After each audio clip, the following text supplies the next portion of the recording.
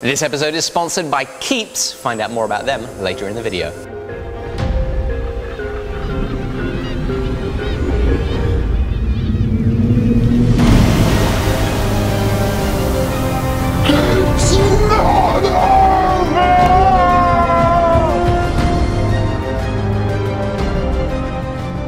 Now, it was cold in the water, but we did indeed grab ourselves the Shamshir.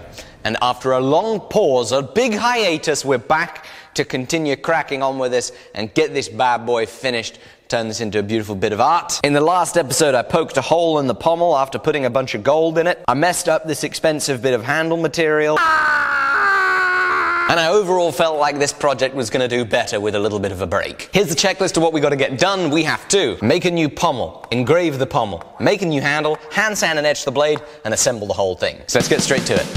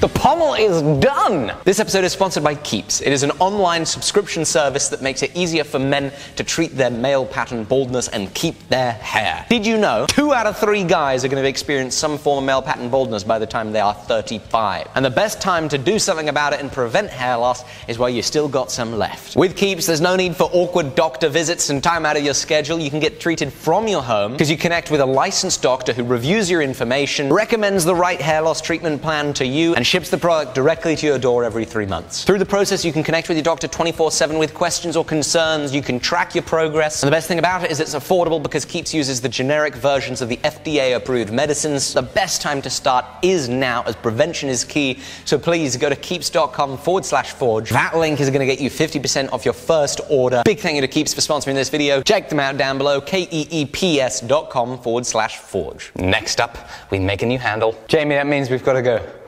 hunting for wood. Got it.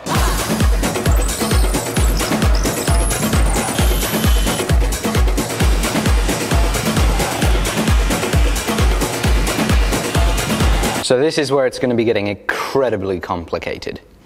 I have this with 4 triangles sticking out of it, all bent in different ways. I have this, a block of wood with a bend, and I somehow need to amalgamate these together and fit them up. Now, if I want this to fit flush with the wood when all is said and done, I need to carve out the grooves in which these little triangles fit perfectly, and then somehow it goes together. In order to get something like this fit up, it takes either a ridiculous amount of skill or a hell of a lot of luck. And unfortunately, we don't have Will working for us anymore, so we're going to have to rely on the latter.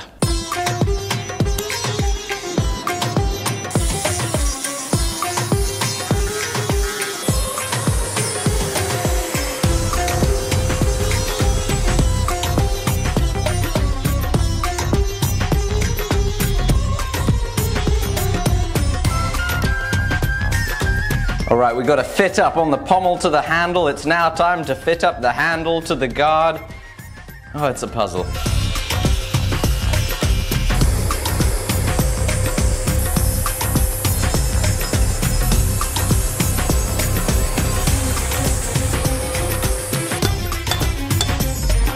Little dry fit up, little test fit as we're roughing it in.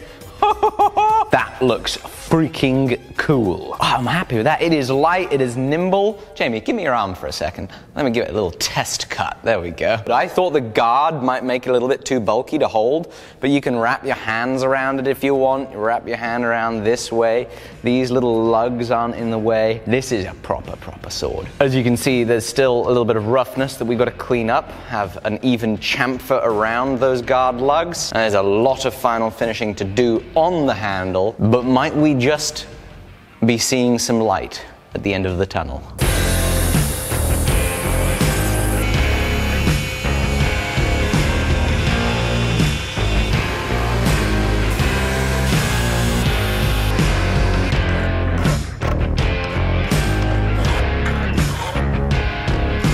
So the handle is pretty much done, aside from a little buffing up and final polish. You see, on the pommel, because we brought the handle level down, I did an heirloom fit. So the pommel is now radiused around, and that helps account for the fact that my fit up is not perfect. It's a hard fit up, and by rounding out the pommel and choosing this option, it brings shadows into the area, which covers up any imperfections, and is a handy tip if you're not great at fitting things up. So with that, the handle is done, but it's not now time to hand sand and etch the blade.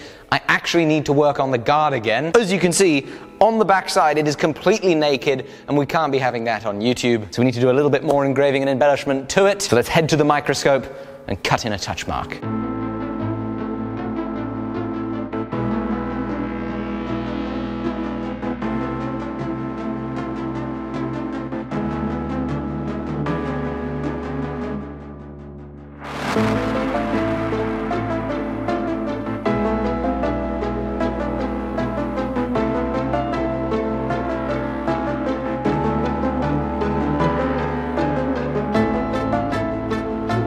The guard is finished. It has not only been engraved on the backside, but it has been well and truly bejeweled with the addition of a little diamond. And while I was doing that, Jamie was sacrificing himself at the hand sanding station, hand sanding the other side of the blade, which means that it is now ready to go into our hopefully watertight Franken container of definitely not acid for legal purposes.